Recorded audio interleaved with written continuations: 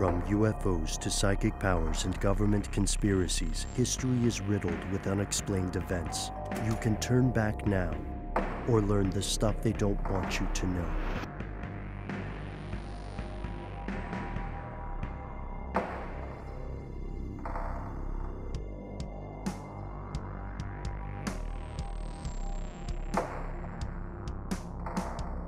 Okay, well, the fix is in. The world's most high-ticket art is part of a global business with tons of secrecy and a laughably small amount of toothless regulation. It makes it a great place to hide money if you're trying to avoid the tax man, or if you got a lot of dirty cash in need of a good scrub. A pretty cool guy named Noel Rubini, economist and NYU professor, comes into play. What I love about this guy, Matt, he's got a street name, which not all professional economists do. His street name is Dr. Doom, because he made a lot of very dire, incredibly accurate predictions about the housing crisis and financial crash of the early 2000s. So people call him Dr. Doom. I wonder what he's saying about the housing market right now. Doom and gloom, maybe. Who knows? I don't want to look. Okay. But what he shows us is how one person, an individual, can purchase a really expensive piece of art worth, let's say, $1 million. And they can pay cash, and there's no need for them to register the transaction. Because there's, well, in some cases, you could get around it, basically. And there's virtually no tie to the financial system when a transaction like that occurs. Mm-hmm. Yeah. We don't need a lot of paperwork involved in this. You know what I mean? The opaque nature of the art industry also makes it a haven for tax evasion, and lucrative pieces of art are exchanged all the time, but not in the way you might think.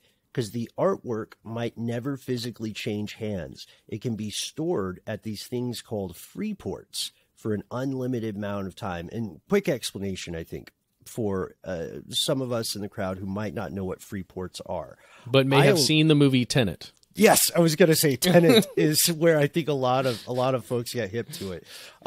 Don't feel bad if you haven't seen Tenet or you don't know what free ports are, because the truth of the matter is that there are a ton of people who would prefer that you never actually think about these things.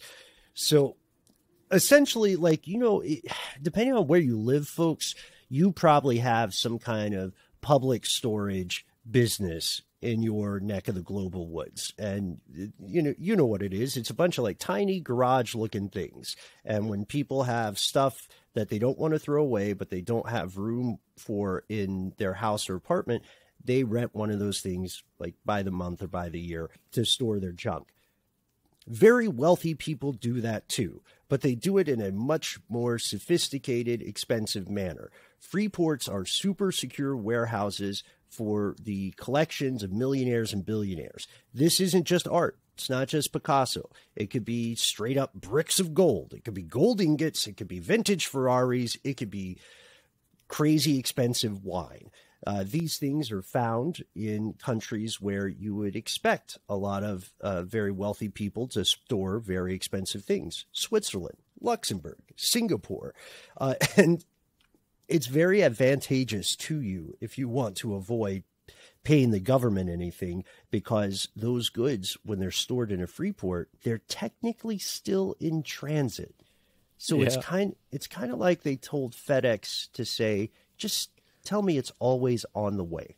Yeah, it hasn't quite arrived in the UK yet, so you don't have to pay those taxes. When it was being shipped from the US, well, it's just whatever. It's in transit. Yeah. A while back, The Economist reported that the free port near the Geneva airport, just on its own, is suspected to hold the equivalent of $100 billion in art. So not counting the Ferraris, nor the wine, nor the ingots of gold and platinum. This stuff can be stored years, decades. There's really not a time limit. There's one other neat function of free ports that we have to throw in. Once something is inside the free port, Like, let's say a piece of art is inside the Freeport, a Ben Bolin original. I make a lot of art, but I don't sell it. Let's say somehow it ends up in a Freeport. That art can be sold privately and anonymously to other buyers, and it never has to leave the warehouse. They're just trading money using that thing as, sort of to Mad Lib in what they're buying. Whoa. So that feels like a good way. You can't really clean money that way, but that's a weird thing. Well, you can in some ways. Anyway, Okay. Dr. Doom compares this to the role that Swiss banks used to play. He told CNN, they're an alternative. He said maybe an alternative is just to buy an expensive piece of art and hide it in a free port in Europe. Nobody knows what it is. That becomes the equivalent of a safe deposit in a bank previously in Switzerland. The other thing is, no one is sure about the extent of this problem, even the people making money off of it. Think about it. No one knows the origin of the dirty money. It could be drug money. It could be financial crimes, robberies, trafficking profits, you name it. Also, no one's sure how often it happens, and no one is sure how deep it goes. It's definitely weapons sales, by the way. So the NYT, New York Times, ran a story earlier this year about a very surprising case that you can read right now if you've got enough free New York Times articles, which I had one left. Yeah, you can get a subscription if you want to. But I was able to read this. There's an accused drug dealer. His name was Ronald Bellicchiano, and he was in Philadelphia, and the feds raided his house. They found, the things that you would find of a suspected drug dealer, if they are in fact a drug dealer. Lots and lots of marijuana. They found about $2.5 million hidden in a compartment beneath a fish tank, which you can see a picture of. It just looks like a box, and it had cash stuffed in it with an aquarium on top of it. But here's the other thing. They found art, real art, like expensive, fine art. A whole cache of it. Yeah, they did. At a storage unit, not a Freeport, just like a regular public storage unit, just a few miles away from his house, they found 33 paintings stacked up. They also found 14 paintings in his home. This wasn't from like his kids' high school painting class. This is stuff like Renoir, Picasso, Salvador Dali, and Belciano had used the art to launder some of his drug cash. He purchased the works from this gallery near Philadelphia's Museum Row. It's a solid operation, basically, until it isn't. And the NYT sums it up by saying buyers typically have no idea where the work they're purchasing is coming from. Sellers are in the dark about where work is going. None of the purchasing requires the filing of paperwork that would allow regulators to track art sales or profits. It's distinctly different from the way the government can review the transfer of other assets like stocks or real estate. But now we need to talk about the other thing, and I think it's something people in the audience were anticipating.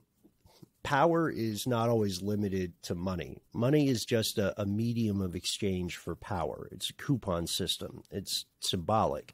The fine art market has also been seen as a way to peddle political influence. And the most notable accusation in the West in recent years for this kind of thing centers on the administration of current U.S. President Joe Biden. Well, kind of on him, mainly on his son. Yes, Hunter Biden, that you've likely heard a lot about over the past few years. He's attained something that many artists have not. A level of fame, a level of success that many can only dream of. He's represented by the ultra-powerful Georges Berge, or Berges Gallery, that's in New York, Ben? Yes, yeah, that's in New York. And he has his works, his art is expected to cost anywhere from $75,000 to $500,000. Again, Hunter Biden, son of the current president. Right. And experts, not just political opponents, have raised ethical concerns here. They're arguing that people might not be paying this much just because they like the art. they may be doing this because supporting Hunter Biden might establish a line of communication and influence with his father, who is currently one of the most powerful people on the planet. In fact, I found one prominent critic, Walter Schaub, because I wanted to make sure that the ethical concerns weren't just like, politically motivated stuff. So Walter Schaub was an interesting critic of this to me because back in the day, he was actually the director of the Office of Government Ethics under the Obama administration. So you can, make some assumptions about his own political leanings. And he said, I find it deeply troubling. We've got a family member clearly trading on his father's name. The man has never sold a piece of art before, has never even juried in a community center art show, but suddenly he's selling art at fantastical prices. There's simply no way anybody paid $75,000 for anything other than his name. That sounds kind of cold. And in his defense, Hunter Biden did appear on a couple of outlets. He was on an art podcast a while back where he said, he was surprised, but he was happy. He said, I would, be happy if it sold for $10. Said painting was a way for him to personally find solace, which is something a lot of painters in the crowd today can agree with. Yeah, but in this case, you can't argue with the fact that the reason it's that expensive is because of who he is. I mean, it's that value that's placed upon the art by the outside, right? And when he's represented by a powerful gallery, it doesn't hurt.